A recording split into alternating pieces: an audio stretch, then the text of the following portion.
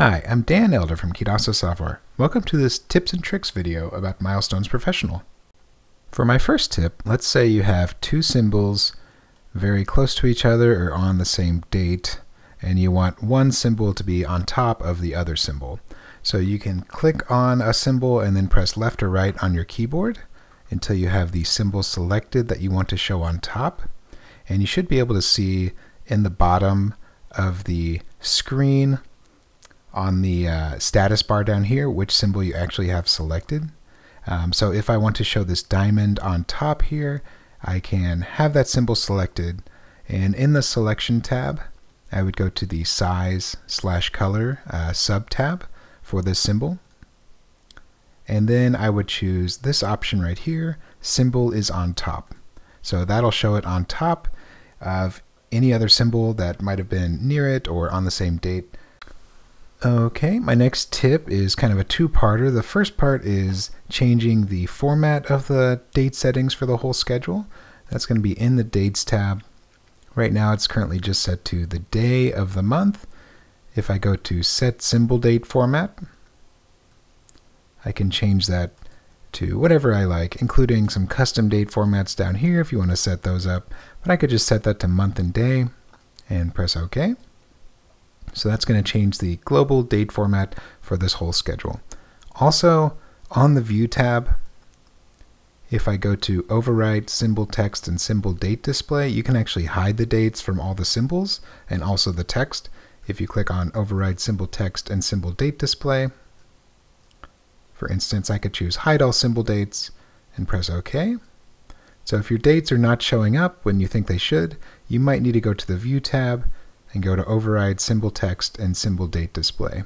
Again, this is going to affect the entire schedule, so just keep that in mind. I'm going to switch that back, and there we go.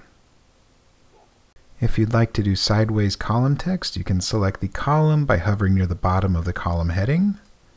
To select that whole column, then you have these options here. Cell text, right now it's -90 degrees and to the left, and anytime you do that, you're probably going to want to select these individual cells, and we've got these options here. So like hide bottom grid, you can see if I was not hiding those bottom grids, that cell would just have the regular line across it.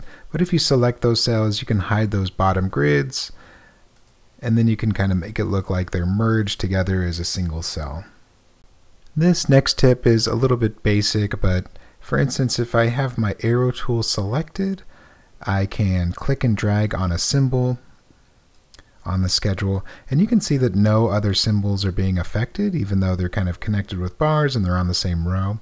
If I go to the Dates tab, we've got Dependency Mode right here. So if I turn Dependency Mode on with that little checkbox, then I can click and drag the symbol, and you'll see that all these other symbols are now affected by that. So it kind of locks the duration. So if I move the start symbol, it's going to affect all the dependent symbols down the line. And if I move just this finish symbol here, it's not going to affect anything.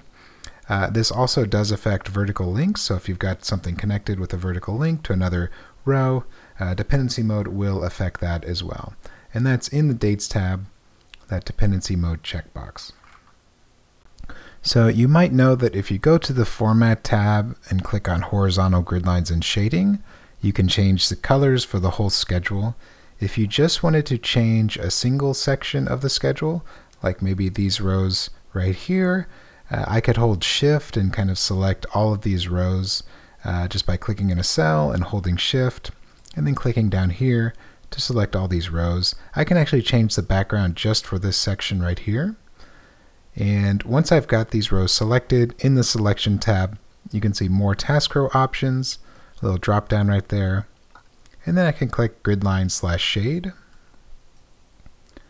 And you've got the Grid Lines tab and the Shading tab. So right now there's just grid lines on the left and the right side. If I wanted to shade this whole section, so the left, the center, and the right, I could go to the Shading tab and just click these little check boxes right here, shade the task rows, and then press OK. So that's only going to shade these rows right here, and it left the grid lines how they were. One nice thing you can do is just add a grid line to the bottom. So the grid lines will go on the bottom of the rows. So if I select this last row in this little section right here, again, I can go to more task row options, grid line shade, and it's only going to affect this row that I've got selected. So I can just click show grid lines, and it's going to put it on the bottom there. And then there we go. And you can just repeat that for those other sections right there if you want to. You can see some of the dates and text have a opaque background. So I'm going to go to the View tab and go back to Override Symbol Text and Symbol Date Display. You can actually change the default on here. So right now the default is opaque. I'm going to say the default is transparent for symbol text and date backgrounds. I'm going to press OK. So some of these symbols are obviously set to opaque. So I'm going to double click, for instance, on this triangle symbol right here, and go to text and date properties. And then I can set the actual date background and text background to transparent. Press OK. And this summary bar is actually using this symbol here in the toolbox. I'm going to double click on this symbol, and I'm going to do the same thing. So I'm going to set that to transparent for date and text background and press OK. And then you can see that got updated as well. All right, that's pretty much it for this tips and tricks. If you have any questions, feel free to email support@kidasa.com, and be sure to visit our website at kidasa.com. Have a nice day.